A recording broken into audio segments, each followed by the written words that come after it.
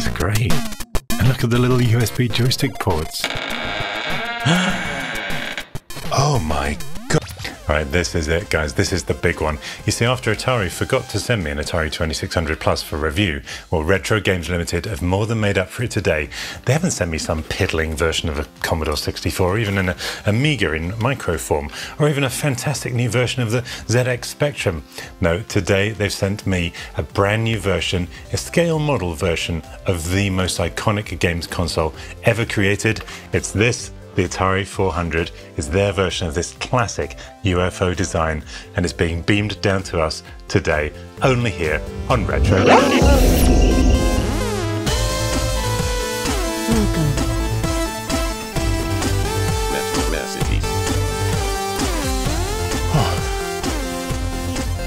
It's weird, I'm missing an hour. Sure, it was some kind of explanation. Oh, hello, Chip Dippers. Yes, welcome back.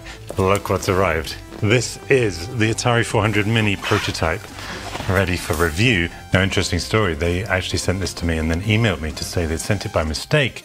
They confused me with the 9-pin guy because we look so similar and asked me to refuse delivery. But like Atari forgot to send me the Atari 2600 Plus, I forgot to refuse delivery on this. So I guess we'll be the ones doing the exclusive review. Let's open it up. See what's inside. Thank you, guys. Oh. What is this? Atari 400. Oh, it's a baby Fractic. Atari 400 wrapping paper. That is very cute. I think before I open this up, so you understand how special this is to me, here's my story with the Atari 400, because it was the first computer that I ever personally owned as a kid. And yeah, there's quite a story attached.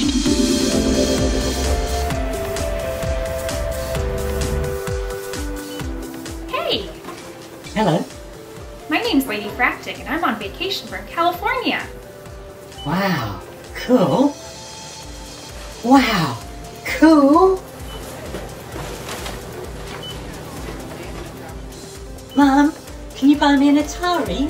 No.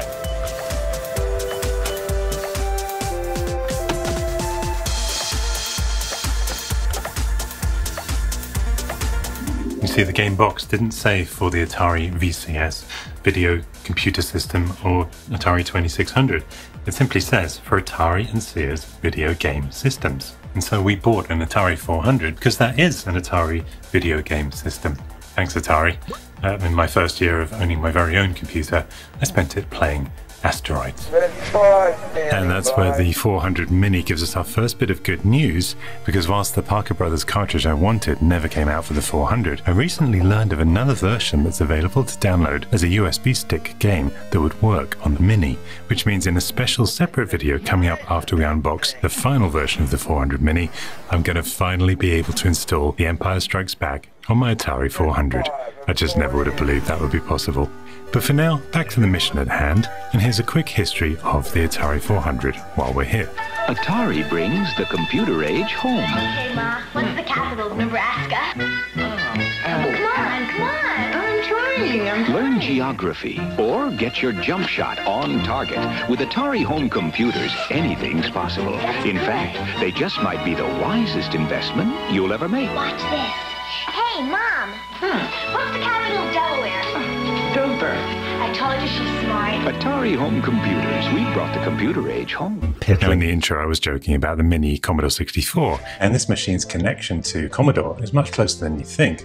Jay Miner actually designed the chipset in the Atari 400 and founded the Amiga Corporation. But rather oddly, his ex-employer, Atari, then invested in the Amiga Corporation until Commodore bought the Amiga Corporation for $27 million. Then Jack Tramiel, who just quit as the boss of Commodore, bought Atari. I suppose you could kind of call this machine a Commodore A400. And that's exactly what a lot of people have accidentally been calling this, the A400, because of the Amiga 500 being called the A500. But no, this is the 400 Mini, licensed by Atari.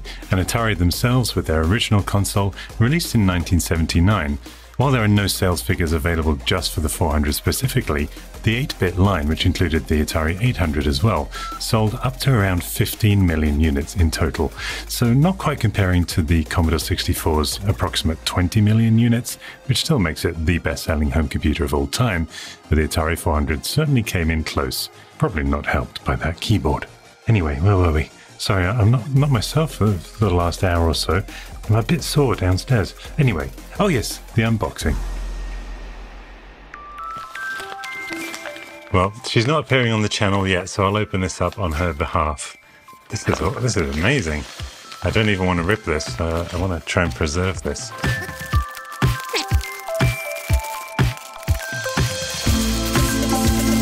Oh my gosh, that is the cutest little dinosaur.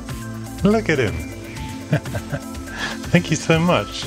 Do not give to children. Save it for a little bit. Just kidding. And another gift for Ladyfractic. Where's my gift? Oh, the Atari 400 is mine. In fact, why don't we open this on the retro show with Ladyfractic present? No pun intended. There's always a pun intended. I'll put it over here for in the unboxing pile. Oh, with a fantastic item from Fan Home. You won't believe what this is. Now for the main event. Surprisingly heavy. Okay, that's the end of that. Ow! Fine. Oh, feel like a pirate. Wow. Is this the Oak Island treasure finally found? Look at this guy. That's amazing. Obviously a very special box for us, but had we been unboxing the real item that you'll be able to buy, it would look a lot more like this. Probably without the brass fasteners on the side as well. This is really special.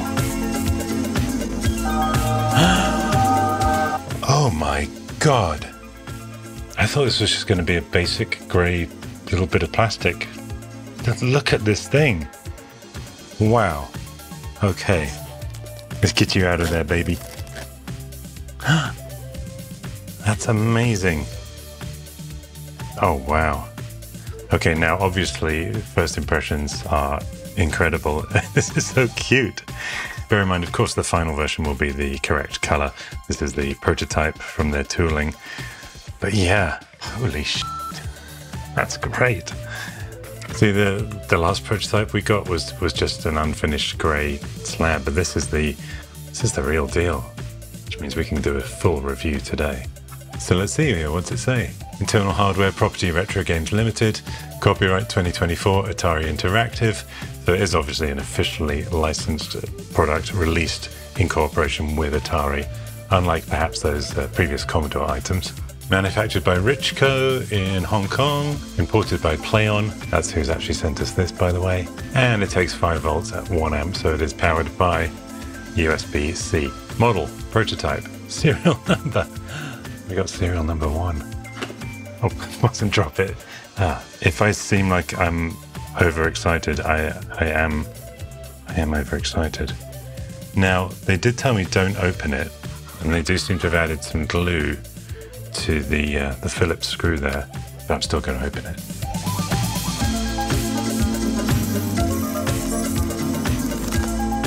And bizarrely, the entire innards are filled with just this plastic PCB. So, but apparently it's fully working, so this is obviously some kind of new design of plastic PCB that can still work. I'm only kidding. They did ask me not to show the real innards that I'm looking at on camera, but it does probably look exactly like this. This is the inside of the Amiga 500 Mini, which is their most recent product, and I'm sure they followed a similar pattern for that. We'll find out for sure in a few weeks. And that little joke brought to you by PCBWay, who Retro Games Ltd could very well have used to manufacture the Atari 400 Mini. And they could have got those PCBs starting at just $5, because as we all know, PCB stands for Prototype Cabinet Buckles, doesn't it? Well, with that screwed back together, let's take a look what else is in the box. Ooh, this is, oh, that's lovely. Beautiful finish as well. Now the final one will have red paint around here like the original. Here's the original Atari joystick and here's their version. And it's not a mini, it's the full size, the life-size thing. Even my red has worn off here, but of course I've got a red button there. This will be red too. And that rubberized feel.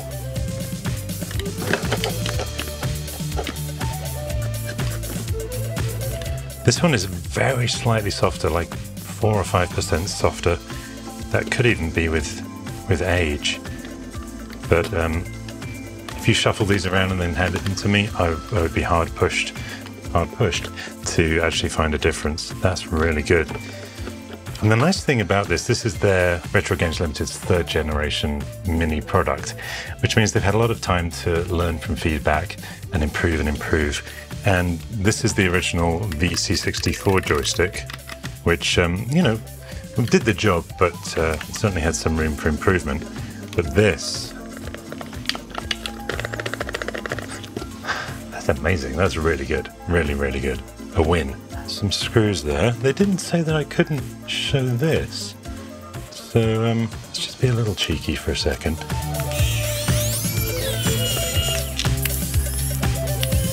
You ready for some joy? Yes, look at that.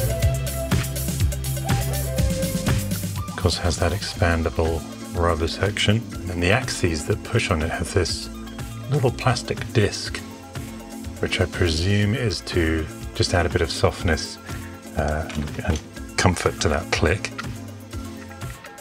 There's our little D-pad with the conductive paint on the back there. And same with the fire button, but this one very much hand finished, as you might expect. Oh, and we have 2 buttons on the side here, look. Presumably for menu, and, wait a minute, corner buttons. 1 corner button there. It's like a PlayStation. Good job, you guys. That's awesome. Oh, I see. My knob fell out. These buttons here mean you can actually push, I think, on there. So they will give you some additional functions. Well, better put this all back together before I break it further. But that's... wow, there's a lot going on there. Okay, wasn't expecting that.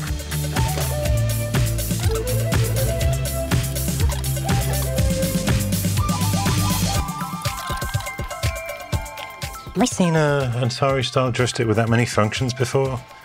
Maybe on the new VCS. That's cool. So let's close this beautiful box. Save that for later. Where'd it go? Anyway, I do just want to have a look here. Through the power of YouTube, we can take a look at what the original will look like in a few weeks when we see it. So let's fade it in here now. And there it is in all its glory. Now this decal here, that's not functional, just for fun and just for looks. But if you know the Atari 400 keyboard, you know you're not missing much. It was on par with the ZX80. And really, you know, this wasn't a typing or word processing computer. This was a games console. These buttons here, again, don't really do anything. They are just for fun. You do have a functional power light there, which we'll see in a minute when we go turn it on. Because the power button, of course, is on the back. Same with this pop-up door. And this is where you put your cartridges in the original, but everything we're loading is going to be through a USB stick. So again, just for looks, just for fun, because that was the thing about the Atari 400, wasn't it? It was the looks of this thing, just how iconic and how gorgeous it is. Now here on our prototype, there is that power button. We do have a micro USB, but on the original, as you can see here, it's going to be USB-C. Then, of course, HDMI out for hopefully some crystal clear video. Again, we'll go take a look in a second. And USB for sticking in your USB dongle or thumb drive to load those games from. And then finally, here's the front of the beast. And these are going to be our USB connection ports for our joysticks of choice. So you'll be able to, of course, buy 4 of these or use any USB joystick, presumably. Hopefully also the C64 ones work, but you'll be able to plug those in there just like the original. Now, one little lucky happenstance that I really like is, of course, if we look at a real Atari 400 joystick controller here, it's got the 9-pin Atari plug on it, which of course is bigger than USB. But because this is a shrunken down Atari 400, a shrunken down port is USB sized anyway. But with our prototype, we're going to plug it in around the back. There it is, which means it's all ready to play. And so am I. Let's go check it out. But first, let's find out what Baby Fractic and Ladyfractic think of it. Isn't this the cutest baby you've ever seen? What the hell's wrong with you? What the hell's wrong with you?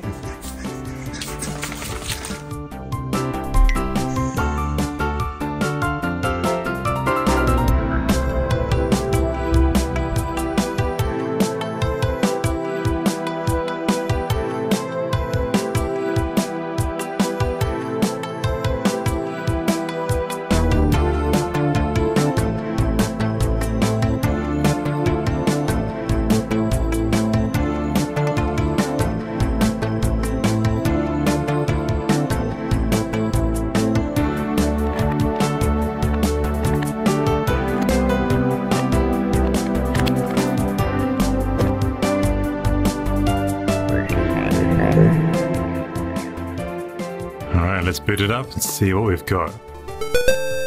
And immediately it feels like an upgrade because my original A400, Atari, not Amiga 400, never did that. What language? Parlez-vous le français? And we'll do English. I am in the USA, so we're going to go 60 Hz. If you're in the UK, you'll do 50. And it now runs through a test. The test is successful, thank goodness. And here is that home screen. So it's similar to the C64 and the A500 minis. It shows, oh look, just noticed, Retro Recipes exclusive PERIFAX edition. Love it. It shows the games on the top, and then at the bottom you've got all your options that we can use those various joystick buttons for. Let's start with display options. All right, nice. 4:3 or pixel perfect. Now it is actually outputting at 720p, but that's still a huge upgrade for an Atari 400. And not only CRT effects, but we've got these lovely frames. Actually, a ton more than I expected. We've got like cyberpunk things and alien planet things, and yeah, I think we'll go for cyberpunk because I'm playing that again at the moment.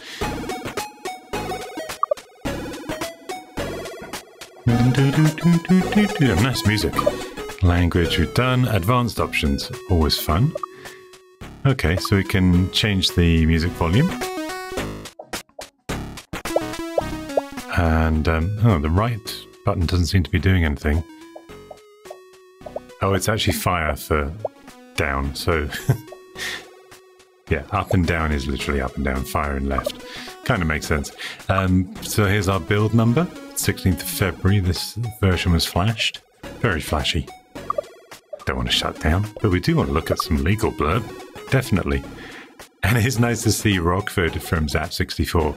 I'm now the editor of that, if you didn't know. I think I've told everyone on Earth. But Rockford, of course, made famous by Boulder Dash and then adopted legally by Zap64. And various other credits. These amazing people brought this together. Easter egg pioneered by... All right, Warren.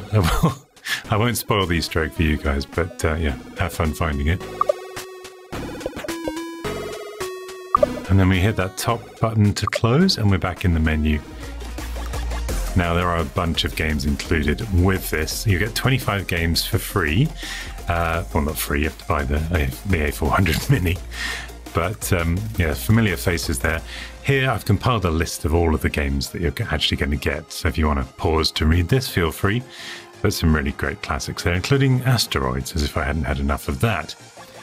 And you can also download any game off the internet. Sorry, I mean, you can use any game that you legally own and just copy it across to a USB thumb drive. Insert it here in the back, it will load up. And then just like on the C64 or the A500, you'll see it appear. And it's compatible with the Atari 800, the XL, and the 5200, as I mentioned. So let's try Bruce Lee, or known to his friends as Lee. Maybe he's from Manchester, I don't know.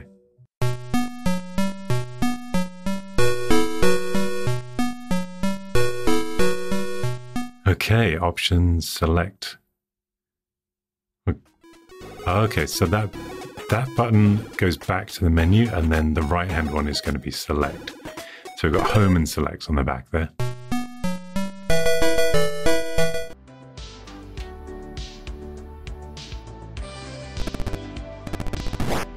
mean, for its day, this was a fantastic game. If you've ever played International Karate, you'll know exactly what you're doing here. Just basically, yeah. It goes on like that. Not the most complex and best show of the hardware, though. Let's try instead Millipede. I think this was the sequel to Centipede. Makes sense.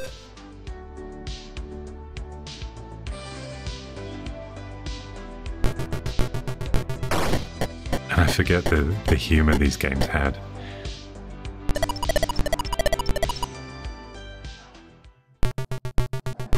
And I'm using the corner button here and I'm holding it down for auto fire, in case you're wondering how I'm looking like such a pro here.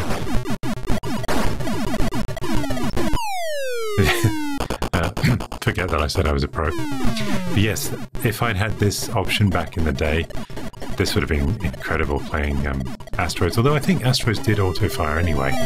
But look at me go! This is great, guys. It does add actually another dimension to these old games that you've played before, when you can actually play them a heck of a lot better. They were always hard back in the day, and now the challenge is different as an adult. I'm having a great time here. Oh, geez. Yeah, well, I was never going to be able to keep up with that, was I? Alright, back to the menu. And let's go with Miner 2049er. This is something we recently saw adopted on the Commodore 64 as an unofficial port, but this of course is the official version. Everyone prepare for Station 1. He looks so happy, doesn't he? And it's, again, very basic stuff, but that's no reflection on the A400 Mini. This is just the game being emulated perfectly. But we do need something a bit more exciting, I think, to really show this off. And I've heard good things about Yoomp. Have you Yoomp?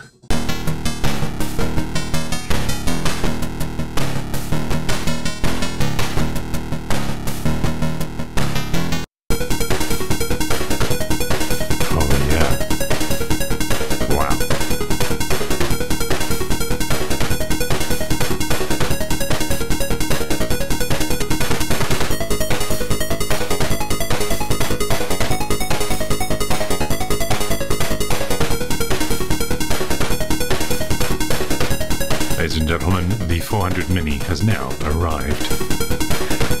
Yeah, let's play this game. I've never played this before.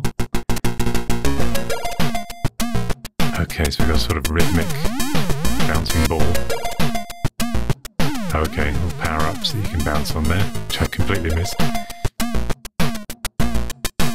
Yeah. Yes, I died. Let's try it. It looks a bit squished. Let's try it in 16:9 mode. Okay, now my balls are symmetrical, which is always good.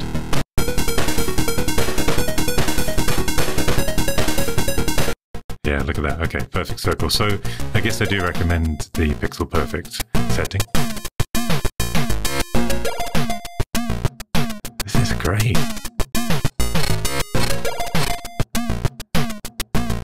Oh man.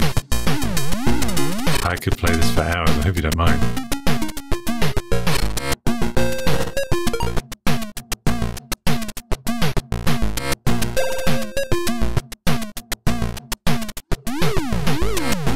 Oh, just missed it. Okay, that is awesome. Yoomp. I'd heard good things for very good reason. Wow. And then we can press up here to see help for each game. That gives you, what your various keys do on a game per game basis. And then it says if we hit home and left, we can rewind the gameplay. And home and menu shows the virtual keyboard. Oh, and then we can also save the game. So, so that graphic looks actually like my real Atari 400 does, with those game cartridges on top there. So I've saved that into slot 1. Let's exit out and then try and reload it here. Press fire to load. Yeah, there it is. Okay, just again like the C64, that's the same system that you may be used to. Now I get to have another excuse to play this a bit more. Come on, power-ups. And now we'll try the rewind gameplay. So let's say I've just died there, which I have. I can now rewind. Fast forward a bit. There we go. Rewind to just before I died.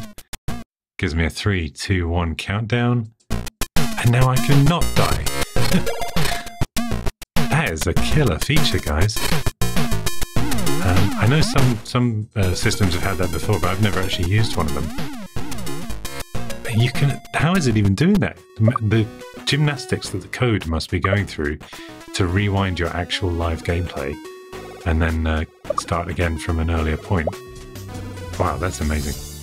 Virtual keyboard, as expected, and it's rather nice. It's designed like the wonderful Atari 400 keyboard. Very evocative and nostalgic design there. But the good news is games that require keys like Star Raiders or Miner 2049er have them already mapped to those extra joystick buttons, or you can map your own to games you download, just like I'm showing here on the A500 Mini. But what we could do is plug in a real keyboard, and of course that works as expected as well. So games like Star Raiders that do require keys, you could use the mapped joystick keys or a real keyboard. Nice. I wonder if the system keys work here for Lee.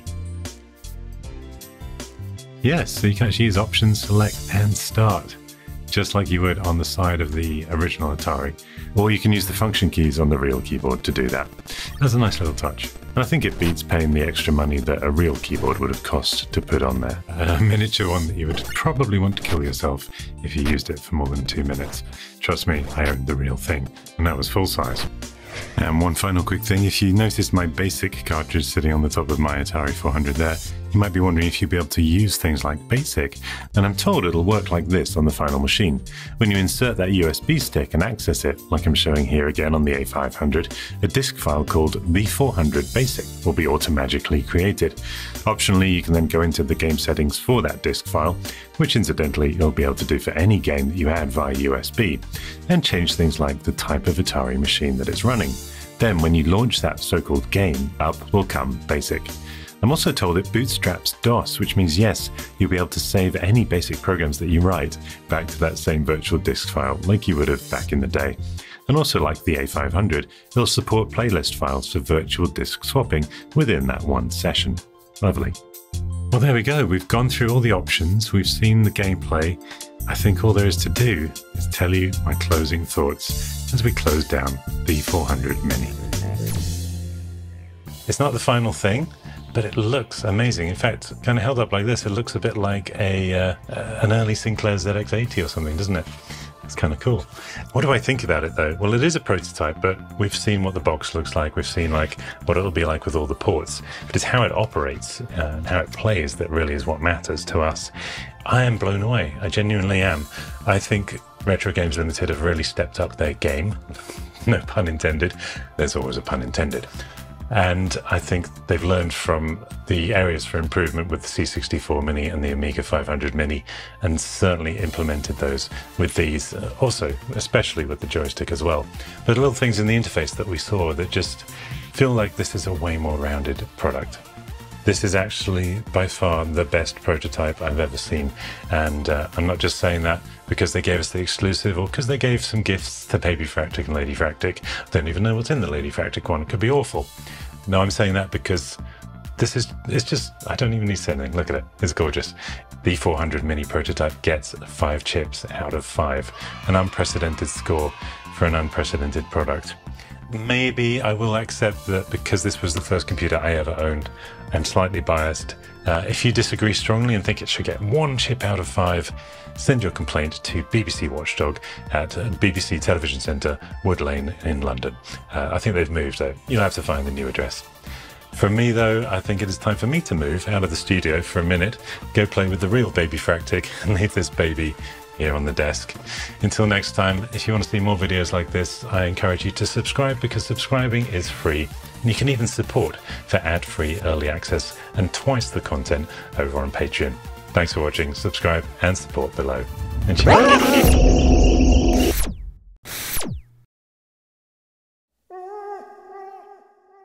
One man can make a difference, Perry. Or one woman. Or dog.